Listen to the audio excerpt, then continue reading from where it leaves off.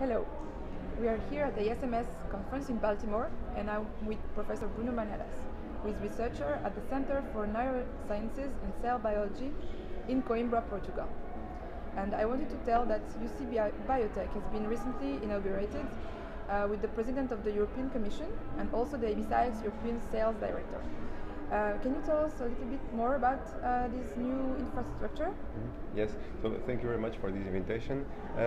So this new building is a new infrastructure inside the Center for Neuroscience and Cell Biology, where we are mainly dedicated to the research of biomarkers by using mass spectrometry, but also other large infrastructures like genomics approaches.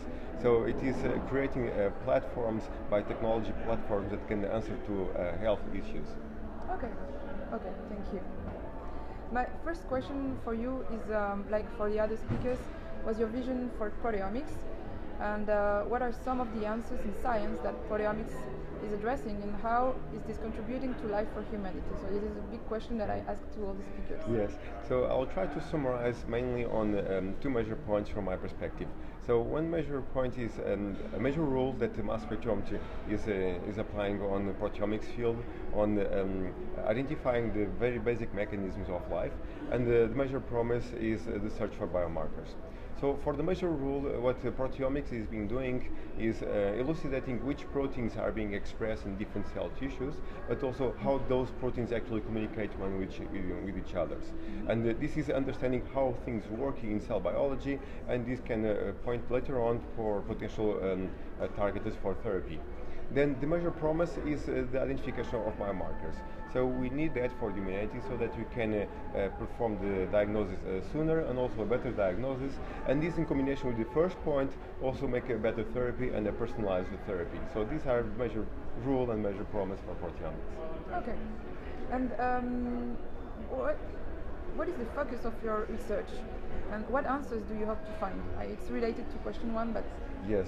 So again, I'm trying to focus for these major questions that I believe which are two major points for proteomics. And what we are doing in our research lab is mining through proteomics and interactomics, try to elucidate how proteins communicate, which proteins are present, and how they respond to external stimuli. And this is more related with neurodegenerative disorders like Parkinson's disease, Alzheimer's disease, and also multiple sclerosis, and also some focus on the schizophrenia.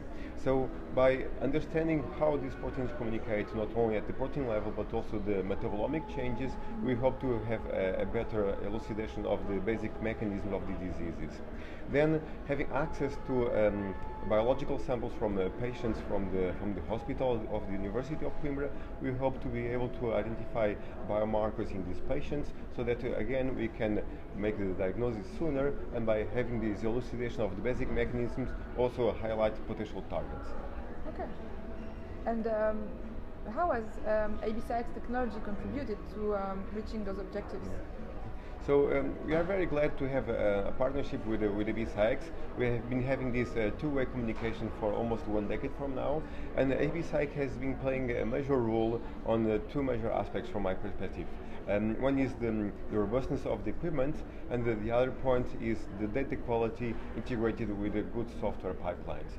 So by having those two major points allow us to focus on the biology, so focus us on acquiring biological samples, making the proper experimental design, and then go directly to the final answer, because those two other points have been covered by ABScience. So this is a really good collaboration with you guys. Okay, we're happy with that. Thank you very much, Bruno.